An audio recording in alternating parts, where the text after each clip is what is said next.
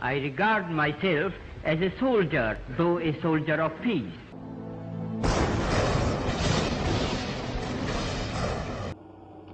It is impossible to achieve peace as long as every single action is taken with a possible future conflict in view. The first human being to reach outer space. Passive and nonviolent resistance.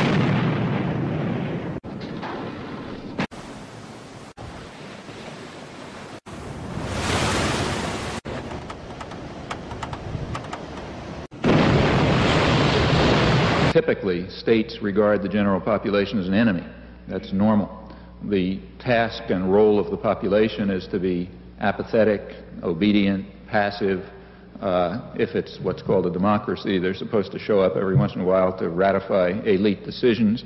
But if they get involved in anything beyond that, they're causing trouble and they have to be controlled. And I ask you to look in the mirror and ask yourselves, what are you doing in this time of great challenge? What are you doing to unlock minds?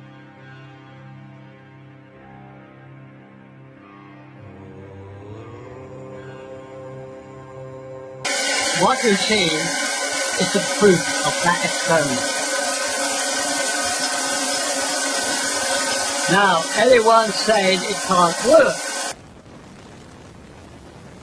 To stop the annihilation of a way of life, which today is the only surviving way of life that can have any claims to being sustainable. Free software is software that respects your freedom and respects your community.